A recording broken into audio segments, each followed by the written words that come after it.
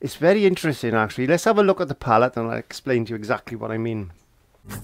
It's time to learn with our friend Clive.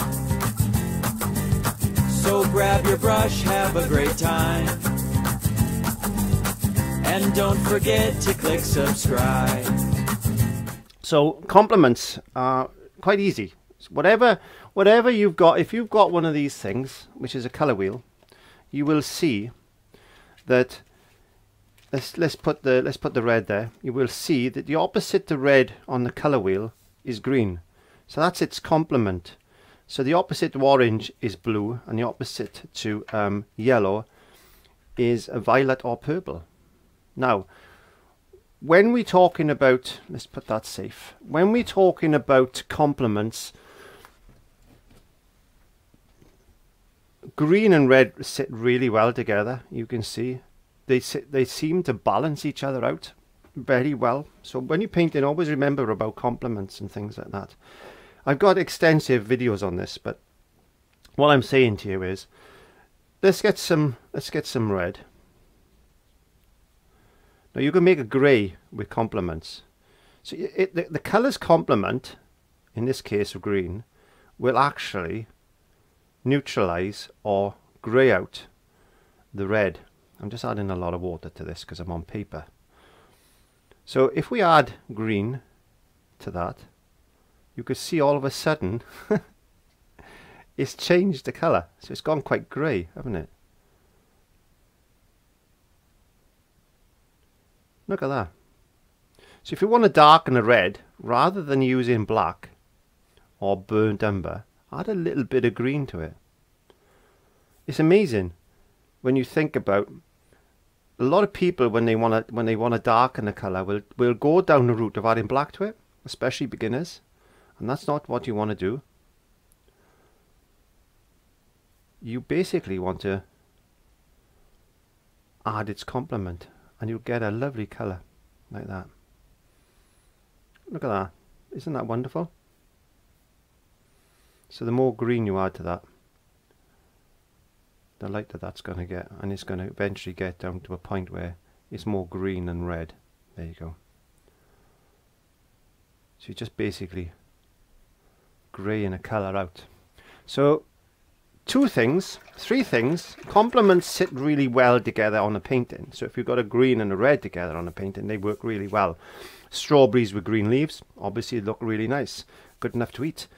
But obviously, if you want to darken a red or any color, you go to its complement and you add a little bit of that to it instead of black, and there you go.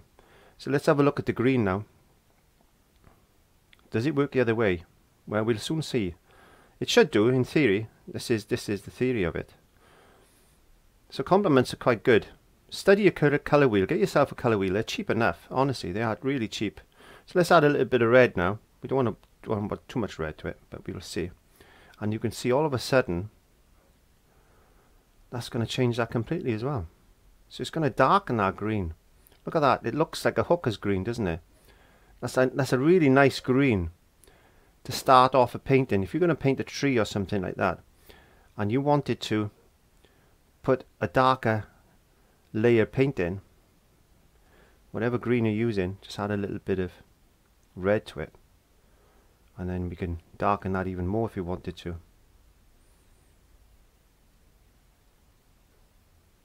By adding a bit more red. And again, what's going to happen is this is going to go all the way through the color spectrum back to red. Now in a previous lesson I showed you how to do tints, tones and shades. So you could use white to tint any of these, or you could use black, or you could use grey to do your shades or your tones. But that is a wonderful way of showing you very quickly that complements actually are used then to grey out your colours. You can darken colours, complements, but they basically use to dull that colour down. So you got your green very quickly. You wanted to dull that a little bit. You just add a little bit of red to it. There you go. And all of a sudden that green is a lot darker. And again with red, if you want to use red, to grey out that colour or to darken a red, naturally just use its complement, which is green, and all of a sudden you've got a really nice dark red. Play with the colour wheel, experiment, sit there sometimes with a bit of paper. Don't waste any paper, just use some old paints and have a go at colour mixing. If you want to see any more of those lessons, click the iCards there, and I'll take things into a little bit more detail. But very quick tip, if you want to grey out the colour, use its complement. Bye.